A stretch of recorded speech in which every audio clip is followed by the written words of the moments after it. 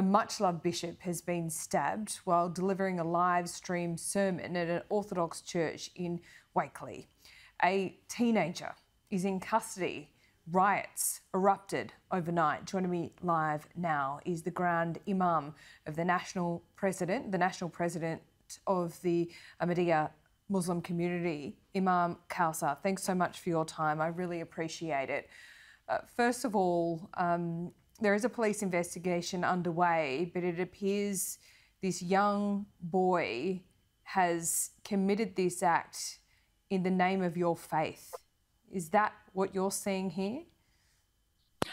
Actually, the investigation is taking place, and I think we should let the police come with some conclusion.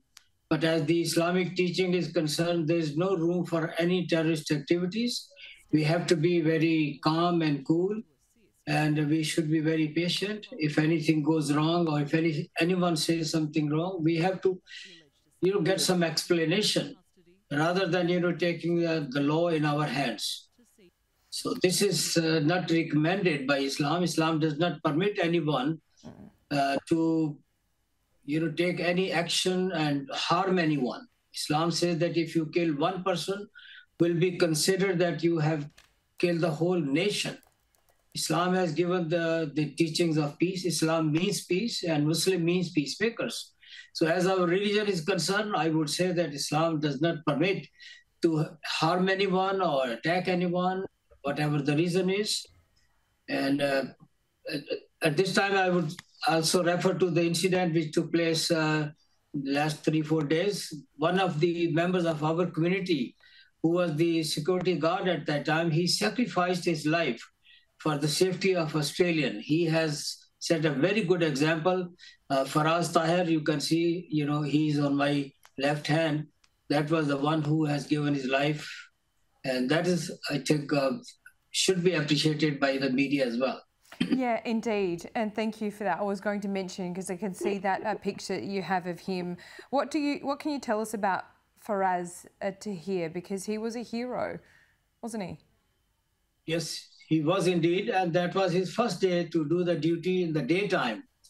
Before he was giving duty at the night time, but this was the first day, and he was very excited, and even he sent his message to his brother that today I'm giving duty on the daytime. But he was very bravely, actually defended and tried his best, to save others, and I think he should be considered one of the person who safeguarded and did the duty in a proper job and a proper time.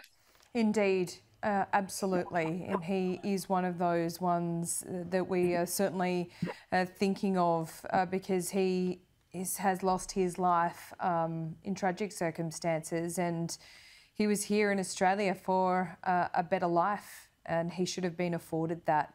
I spoke to Di Lee before. She is the member for Fowler, where the bishop was attacked.